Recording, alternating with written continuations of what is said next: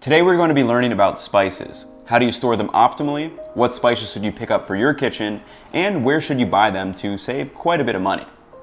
Welcome back to the channel. I'm Ethan, a home cooking nerd who likes to find better ways to cook and share them with all of you. Timestamps are in the YouTube play bar for all the various sections so you guys can check out and jump around. But first, let's start with a little bit of spice knowledge. From Harold McGee's On Food and Cooking, he describes herbs and spices as categories of plant materials used primarily as flavorings in relatively small amounts. Each spice has an aroma compound that gives it its characteristic flavor. The compound that makes fresh ground pepper smell and taste like fresh ground pepper versus the aroma compounds that make oregano smell and taste like oregano. Now typically we buy spices as whole or ground, and it actually makes a huge impact on the flavor life of each spice. Whole spices will keep well for a year or more, while pre-ground spices will start to degrade in flavor after just 3 to 6 months. You see, the spice compounds are highly volatile and reactive, meaning they will be altered when exposed to oxygen, moisture in the air, or energy sources like heat and direct light. When you compare ground versus whole spices, the fine particles of ground spices have a large surface area and lose their aroma molecules to the air much more rapidly. To test this, you can do a little experiment. Take a couple of peppercorns and give them a sniff. Now ground some fresh peppercorns and give that a sniff. The increased surface area should give off much more smell, but that's only while they are fresh ground. If you leave that pepper sit out in the open air for 24 hours, it won't be nearly as fragrant. Or if you've ever had ground pepper that's been in the cabinet for years, that stuff basically has no flavor left, and this is your cue to throw out any old ground spices that have been hovering in the cabinet for the past several years. So now that we know a little bit about spices, it's easy to understand how to store them. In general, we want to stay from moisture, open air, heat, and light. So probably the worst possible place you could store your spices is in an open bowl right by the stove with a boiling pot of water and sunlight streaming down. A good place, on the other hand, to store them is in sealed containers in a dry environment away from extreme heat and direct light. Now, the most optimum storage for maintaining flavor life would be an opaque glass container stored in the freezer, and then you let that container warm to room temperature before opening to use the spice to prevent moisture from condensing. Now, I don't know about you, but watching spice containers warm up while I'm trying to make dinner doesn't sound too exciting, so here's what I do. I bought 24 clear spice containers on Amazon and filled them up with my various spices. I went with the clear ones because I like the aesthetic. It's just fun to see all the vibrant colors, variations, and shapes.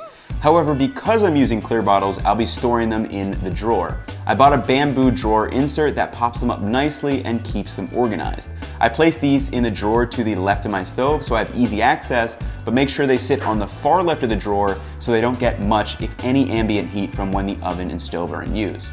This way I can quickly grab my spices if I'm set up with my butcher block doing prep work, or if I need to add something quickly at the stove. So we've got the storing down, but what about buying them? Because if you aren't careful, the spice dollars can really add up fast. The question of what spices you should buy is completely personal. For example, if you're really into Indian food, there are countless variations of spices you could potentially pick up. But if you only make Indian food from time to time, maybe you only want to keep 3 to 4 core spices on hand, so they don't lose their flavor by the time you finally use them. For me, I've outlined this question in 3 buying categories for how I use these. Number 1 is absolute bare necessities. Number 2 is my top 5 used spices. And number 3 is the Pro Home Cook's kind of basic spice cabinet, which you can basically almost make anything. My absolute bare necessities are coarse kosher salt and black peppercorns.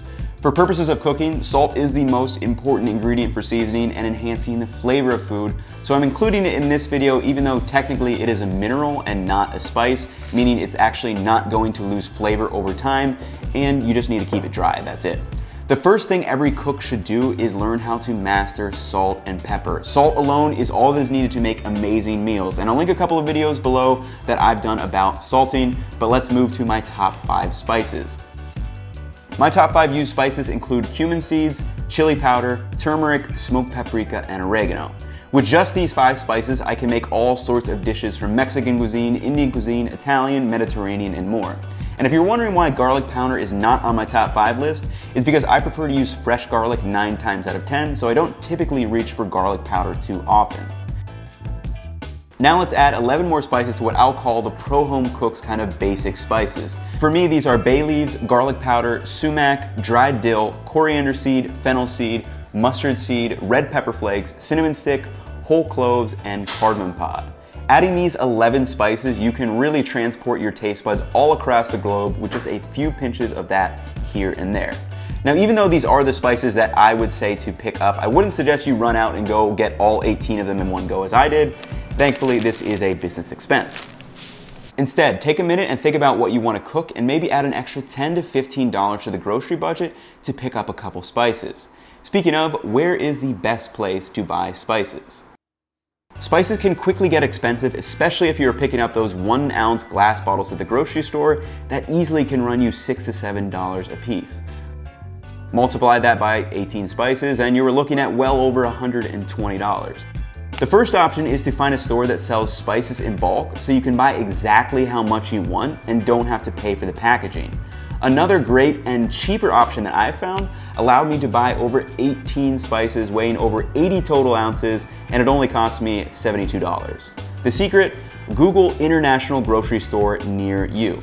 I've lived in various places along the East and West Coast and have always had one within a 30-minute drive. And this one that I went to is actually only 9 minutes away, so I'll be visiting much more often. They'll typically have a large selection of spices in bags and containers that are much cheaper than your typical big box grocery store. Additionally, you'll see a lot of cool stuff from snacks in the frozen section in the meat counter, so it's definitely one that you should just check out in the meantime. All right, everybody, so hopefully that gives you some ideas on how to buy and store spices to make them last as long as possible. And I've left a Notion page down below in the description that has all of these spices listed as well as the price that I got them for. So after being interrupted by that spam call, so I left a Notion page down below that has all of these spices listed with the prices that I got them for and the price per ounce. So if you guys are going to the grocery store, you can take that as a shopping list and a price reference point to know I think I got a good deal on most of these. But like I said, I'm gonna keep these in the drawer. They'll last a long time, and I still have an entire box in here with all my leftover spices. It's kind of insane. But that's gonna wrap it up for this video. I'm planning to do a pantry basics video, kind of similar to this, about what I pick up. So if that's something you guys wanna see, definitely drop this video a like and subscribe. I'll catch you in the next one. Peace.